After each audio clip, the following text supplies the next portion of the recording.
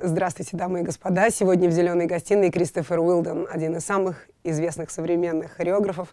Он вернулся в Большой театр второй раз. На днях у нас здесь состоится премьера его спектакля «Зимняя сказка». А много лет назад он уже здесь работал и ставил балет, который назывался «Misery Chords». Ladies and gentlemen, I'm very happy to present you Кристофер Уилдон, one of the most famous contemporary choreographers who returns to the Bolshoi Theatre for the second time in a row.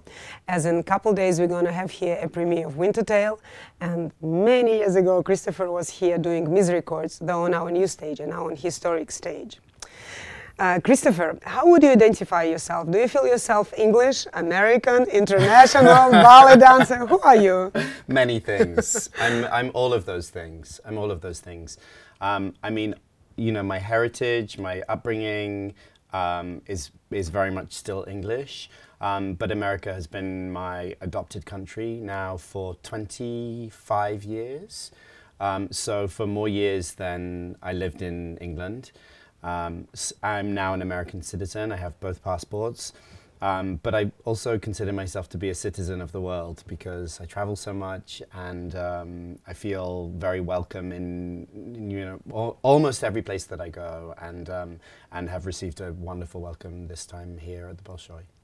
And you said that coming nowadays to Bolshoi, you felt that Moscow is different, company is different, and yourself is different. Yeah, very much so. I mean, my first visit here was in 2003.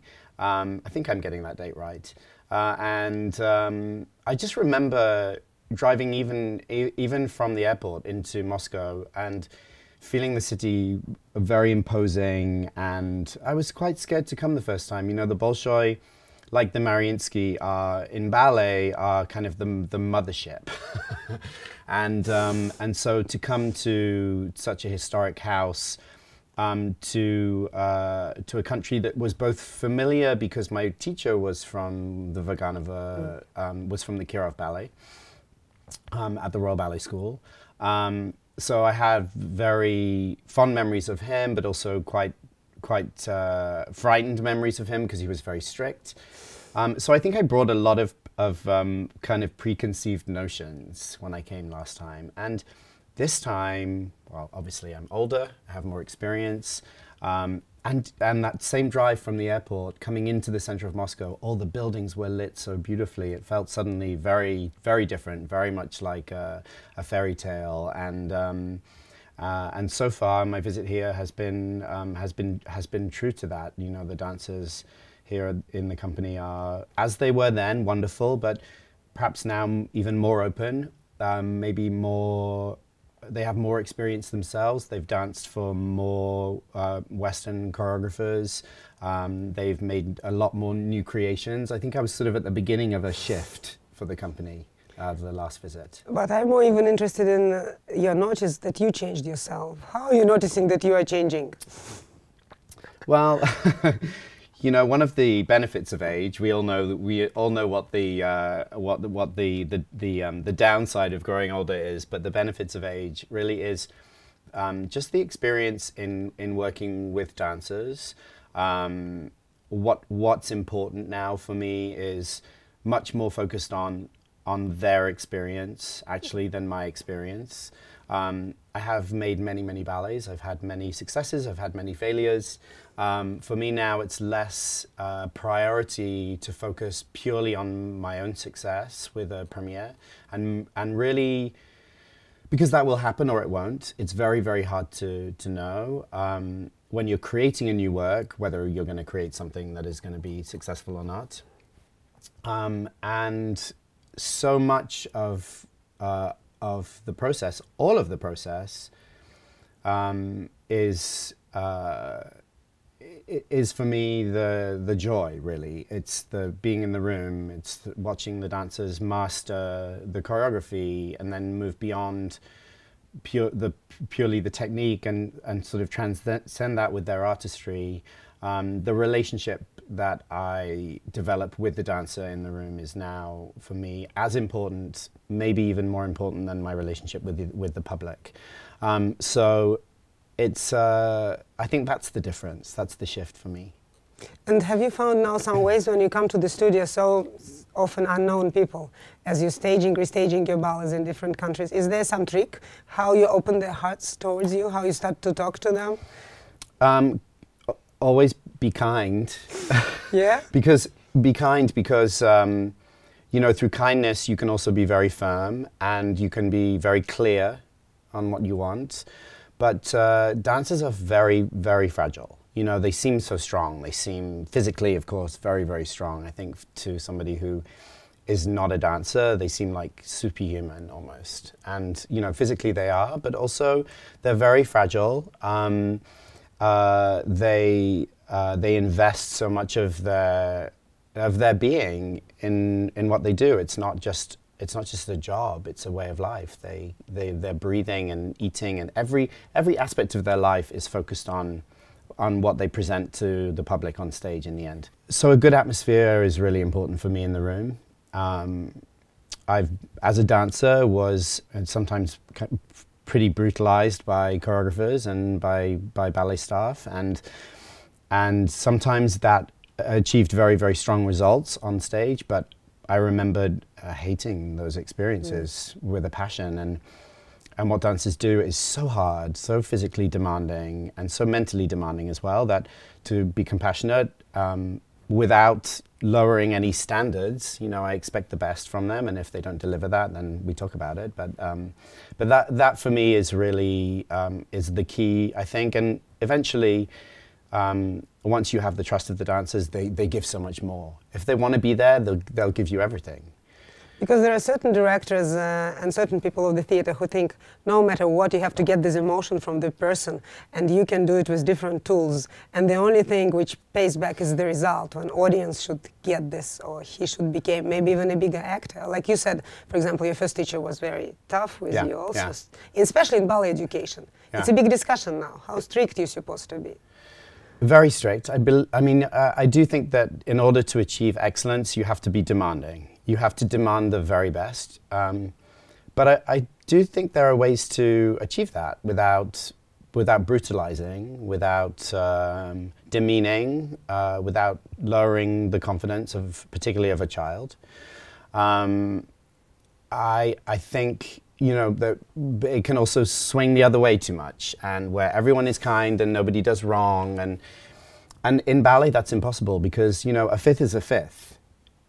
A well-pointed foot is a well-pointed foot. The height of a leg is the height of a leg. There's no doubting that. Technically, the technique is what it is.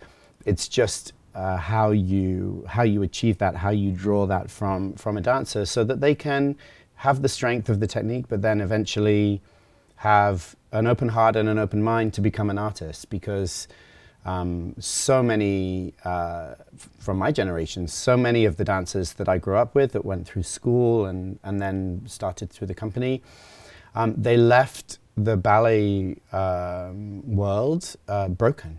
Mm. And I was very lucky because my teacher was very strict, but I was very high up in the level of the class. He liked me, but you know, I have classmates who are still seeing their therapists every week to overcome, you know, those years as a young ballet student and as a young dancer. So I know, I understand, and I try very hard not to contribute to that as a choreographer. I understand you wanted your excellency as a dancer. You liked Baryshnikov, for example, and I also wonder what particularly you liked in him. But at a certain moment, you decided to change. Was it a slower path for this decision, or it was an abrupt decision that all of a sudden you woke up and you said, no, I should do this? Yeah, it wasn't. I wouldn't say it was an abrupt decision, but it was more like a realization for me that I had this other gift, that I was very fortunate because I was being invited to make ballets all over the world.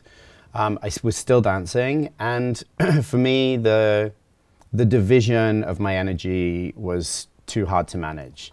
And I reached a point where I kind of realized that maybe I wasn't going to be a star dancer. Mm. And of course we all aspire to that as children. Nobody aspires to be in the corps de ballet.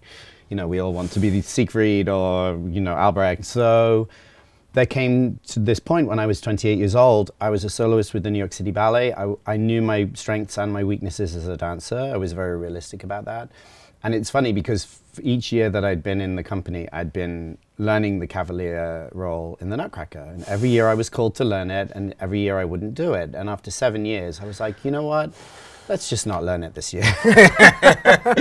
Let's not go through the stress of learning it and not performing it. And that was actually kind of the little spark for me. And of course, I was very lucky because I had all of these opportunities lined up. So it was really a very, very easy transition. Again, you know, I was lucky because so many dancers don't have that that transition, that ease of transition. You said you were inspired by Baryshnikov. But did it change your attitude toward dancers when you became a choreographer? Are the same thing inspiring to you? Are the same artistry qualities still important to you? You know, that's very interesting because I always admired Misha's technical abilities and his, just his almost kind of animalistic bravura on stage, and completely the opposite from my dancing. I was much more like Anthony Dowell. I had the very English line.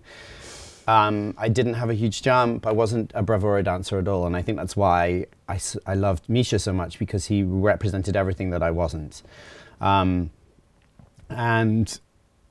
I knew I would never be that dancer, but there was just some, you know, you always, I think, aspire to or desire what you don't have. And in that, you know, it's, you know, curly hair or straight hair. In that case, as a young dancer, it was, I wanted to jump like that. I wanted to turn like that. It looked so easy and so magnetic. So, yes, I think now my taste perhaps has changed. I look for, and this is not to suggest that Misha was not a deep artist at all, because he could be very, very poetic. But I look for dancers who can bring some of their own personality, some of their own voice to my work. I think great choreography comes from a mixture of the personality of the dancer that it's created on, their physical abilities, but also their inner abilities, their artistic abilities, their soul. And then my ability to see that and then to shape it into choreography, to shape it into a role. And sometimes that's conscious, sometimes it's unconscious, sometimes I know I'm doing it, sometimes I feel like the process is not going well, and then suddenly something emerges that's very beautiful. It's so unpredictable. It's delightfully unpredictable, actually, the process of creation, because you just never really know with each project how it's going to unfold.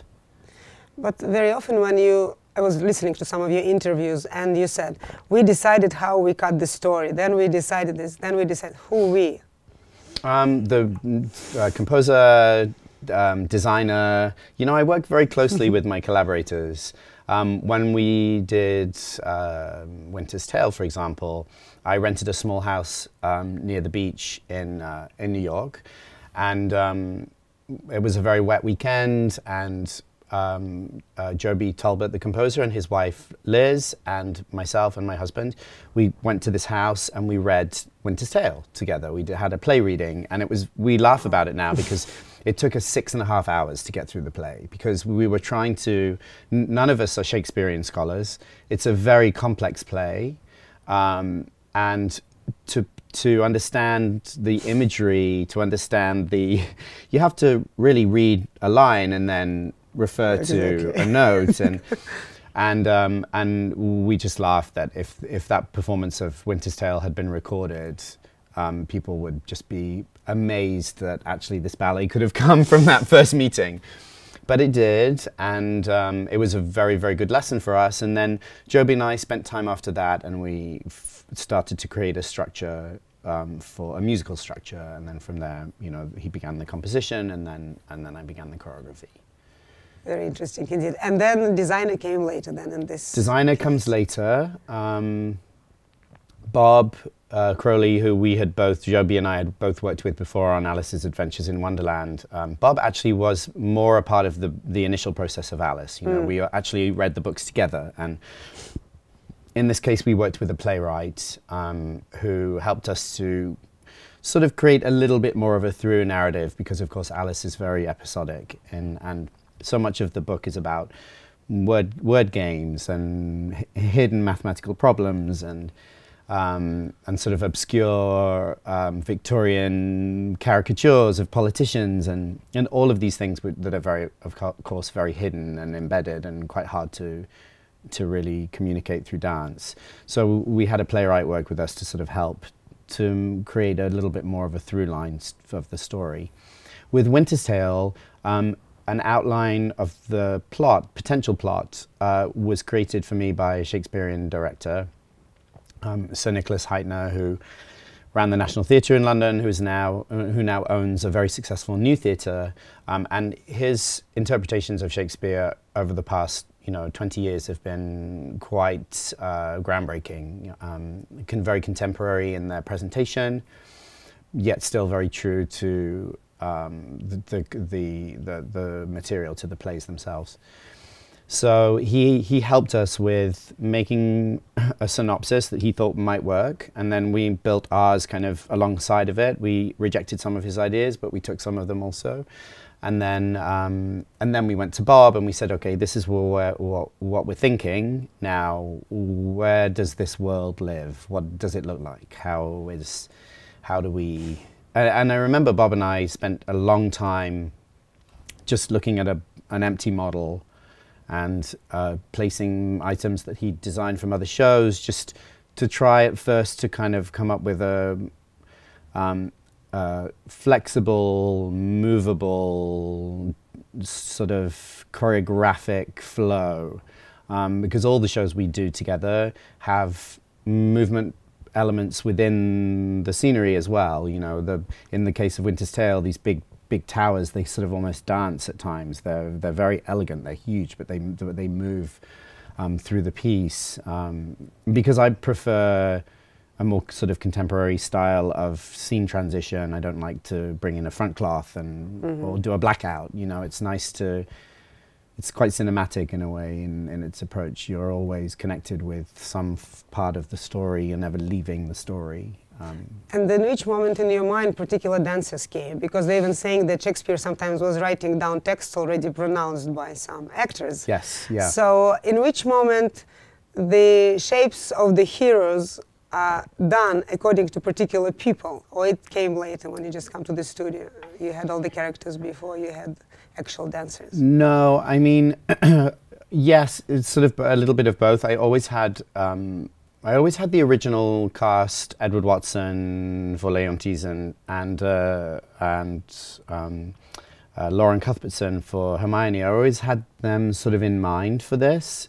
Lauren I'd worked with in Alice. She was my original Alice, and Edward is, in many people's eyes, including mine, a great actor-dancer, one of the greatest I think in British ballet's history. So they were very firmly sort of implanted in my mind as we started this project. The other cast members kind of came together a little bit later on. You were saying that one of the major themes, and it came to my mind actually only yesterday when I was listening to you, is the subject of forgiveness as one of the major things. When did it come to your mind? Because when I read this play, I was absolutely, I don't know how to say this word, mesmerized or whatever. I couldn't put it all together. Yeah. It was like so much happening, yeah. incredible things. And when on top of it, she's alive at the end. It's yeah. Well, I mean, there are so many, there's a lot of discussion about the ending of the play, and it very much depends on the interpretation of the director. Some directors choose for Hermione not to ever look at Leontes. In fact, she doesn't speak to him. She only speaks to Paulina in this final scene. Some choose for them to connect and for her, even though she doesn't speak to him, to look at him, to take a hand, to make some kind of gesture of forgiveness. Some choose not. Some choose just the simple fact that she's alive and that the miracle of her still being alive is enough to suggest, you know, the fact that she's presented to Leontes is enough to suggest that she forgives him. I chose for a more redemptive ending. I chose to, you know, we go through this epic kind of journey of a sort of downward spiral, a maelstrom of emotion, and I think for me to then send the audience home without some sort of sense of true forgiveness would be cruel. After 3 hours, I do. And for me also, it's a, you know, it's a too often forgotten human trait, one of the better traits of human nature. You know, we are capable of forgiveness even in the face of extreme darkness, and it's hard to really I suppose it's hard to understand that sometimes in the face of such terror, in the face of such evil doings.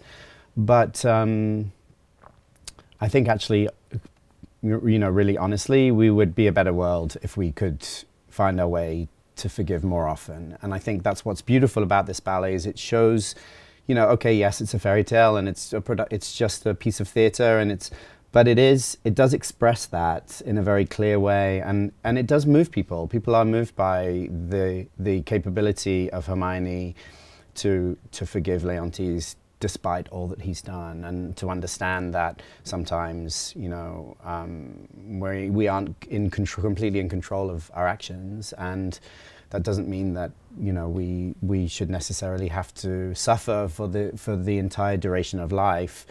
You know, in the case of Leontes and this production of Winter's Tale, we are left with the image of the child, and which is an innovation from the Shakespeare play. There is no Mamilius in this final statue, so it never goes away. But just the possibility that you can live with your actions and still be forgiven, I think is a nice way to end.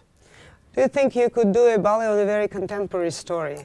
Because usually it takes either fairy tale or some unknown time, right? Or some abstract place where it happens. And sometimes maybe for the audience everywhere in the world is easier to relate to that than to very direct portrait of our days. Or you think it's possible to do something like very contemporary thing with contemporary characters? Yeah, I do think it's possible, and I'm really interested in doing that actually.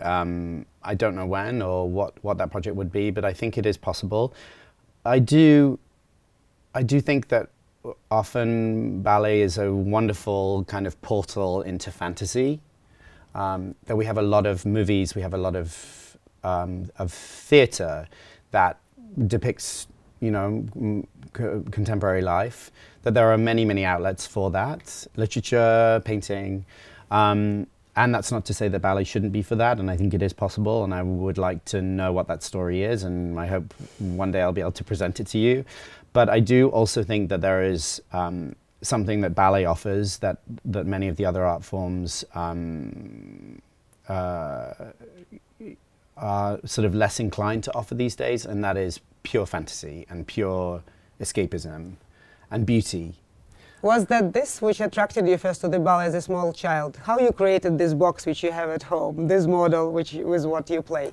Was it your way to create your own world apart from the real world? Yes, I think so. I mean, I think many kids are, you know, building farms and playing with fire engines, and you know, you're as a child, your little brain is creating, you know, and building cities and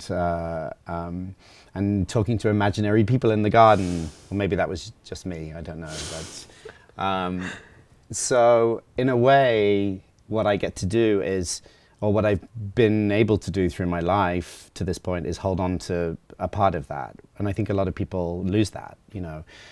At heart, I'm a big kid, and yes, so this is an extension in a way of those imaginary, you know, worlds that I created in my little model theatre. It was done from the wood. What was it? Yeah, oh, it was a little wood. box. No, it was a little wood. There's an English company called Pollock's Toy Theatres, and they're Victorian little Victorian playhouses that are in model form, and my father made me like a little strip of lights that I connected to a car battery, so I had light for it, and yeah, and we would go and see some theatre in London or some local theatre, and then I would come back and I would be busily redesigning the set from what I'd seen.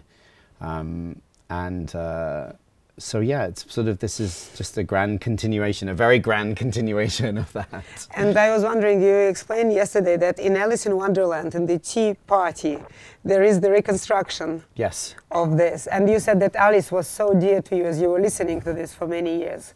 Well, the ballet you created, the characters we have on stage, how much they reflect your child imagination of these fairy tale characters you had as a child in your mind when you were listening to this tale. And also how much of your inner self usually you think, I mean, you cannot say exactly, comes to your ballets. Oh, I think a lot of my inner self. I think I'm often asked to describe sort of why I choose certain themes or how they find their way into my work, particularly with the abstract work, because I work very spontaneously when I make an abstract ballet. I don't go in with a clear vision for a piece. That evolves as the process, as the process goes on. Yet at the end of it, there always seems to be some story, some quite magical connection, yeah, which I can only be coming from me, from within. And then, something like Alice is very much kind of for me an expression of my childhood imagination on stage, and my association with these characters from listening over and over to the cassette tape of Alice in Wonderland as a little boy. Going to sleep every night, I would put the tape in, and it was the way that my mom knew I would be okay once the lights went out. So I listened to that for many years, and also we have in our family a very treasured first edition copy of the second book of the Alice Through the Looking Glass, which was on our bookshelf, and we were allowed to only look at it with the parents, and it could only come off the shelf if mum and dad were there, and so there was this sort of, it felt like a big treasure in our house. So I think those connections with my desire to create a very English ballet for the Royal Ballet based on an English literary theme were sort of really good ingredients to make this work. Nowadays, when you have a free time, what you prefer to do? To go somewhere, visit some cities, go to some place, read some books, listen some music? I just wonder what could be your source of inspiration, basically, outside of the theater. I love to travel, actually. Traveling is a huge passion. So whenever I have the chance to go to a country that I haven't visited, and of course I travel a lot for work as well, which is great, but I only usually live between, in this case, the Metropole Hotel and the Bolshoi Theatre, with a few hours here and there to maybe see something. I love to travel, experience different cultures. Theatre is a big passion for me, so I read plays, I see a lot of musicals, I see a lot of plays. I try to see almost everything on Broadway when it opens. And also in London, I'm very fortunate because I sort of live between London and New York, so two big theatre capitals. And really that's all I have time for, because I'm mostly working, actually, to be honest. I'm pretty back to back, and that's wonderful. So a period of off time is quite rare for me. Meeting your husband, who I understand is a yoga teacher. Yeah. Did it change somehow your mind? Because I don't know, for me yoga is very much bound also with certain philosophy.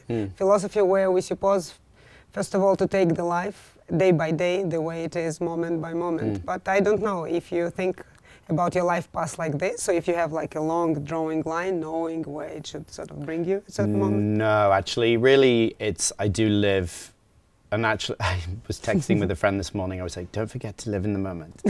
He was experiencing some horrible breakup in New York, and I was like, just remember, you know, live moment by moment.